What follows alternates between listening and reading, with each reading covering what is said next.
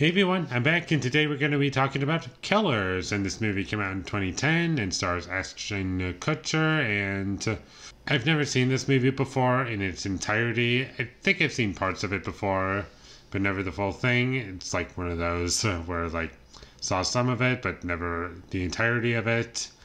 And watching the film in its entirety, I did not care for it. And this movie's biggest problem is everything that it's trying to tackle. It's trying to be an action movie, it's trying to be a romance movie, it's trying to be kind of a comedy at points, and none of those things work for me. The action, there's a lot of quick cutting and you can't make out what's going on, and there's some shaky cam that I can't get behind. I don't like any of the characters, and therefore why should I care? And I don't find them interesting either. The romance, I don't buy at all. I didn't feel as though there was any chemistry between our two main leads.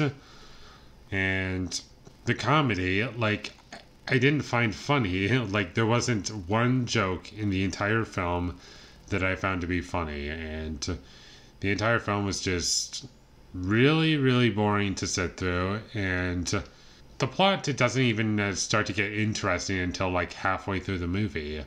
And there's basically no surprises throughout the entire film. And in terms of violence in this movie, there's nothing about it that's like satisfying or fun because it's PG-13 and there's not too much you can do.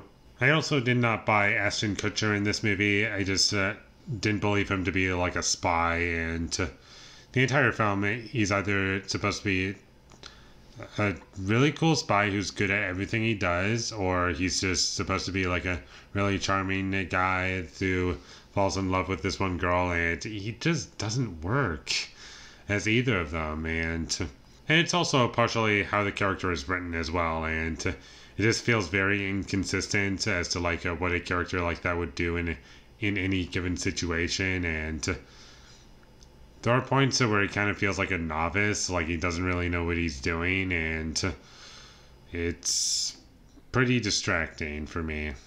I also didn't feel as though this movie was very well paced at all. It just felt very slow, and nothing about it really worked. The music didn't work for me, and it was just a dated film that didn't offer much for me at all, and I unfortunately cannot recommend that you check it out. And there isn't really much to say about it, and the only other thing that I really could talk about would be like the last reveal of the movie, which was so predictable for me. I don't even know why they did that, and it was pretty stupid. And the movie was never funny, it was never romantic, it was never a satisfying action movie, and it just fails it in every way possible. So skip this movie if you ever come across it. And with all that being said, I'm going to give Killers a 4 out of 10.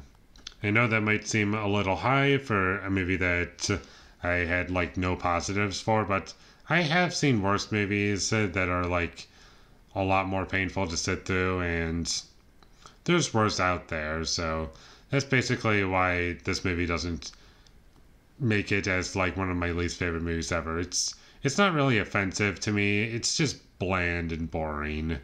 So that's why it's like a 4 out of 10 for me.